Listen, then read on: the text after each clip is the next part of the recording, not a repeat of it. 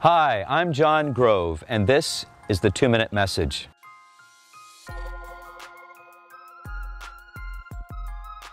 There seems to be a lot of natural and man-made disasters going on in the world today. Many people are being displaced and are being hurt, and many people are dying.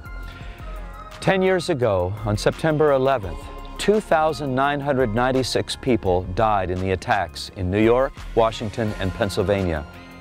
No one had marked on the calendar that day that they were going to die except the terrorists themselves.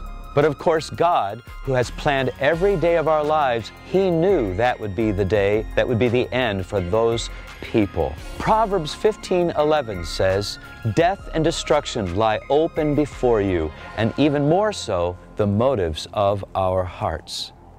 God knows that the human heart is bent towards selfishness and sin.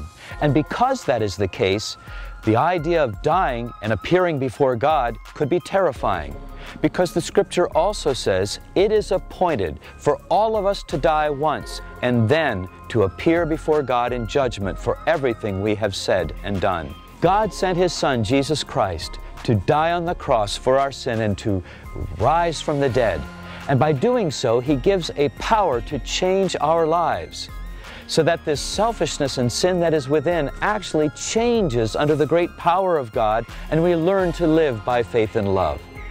Let all of us, therefore, especially call on God and pray for that change, that we might be filled with His will and His love. The answer to last week's quiz is Nabal. The question this week is, name the chapter of Psalms which tells us how long people will usually live.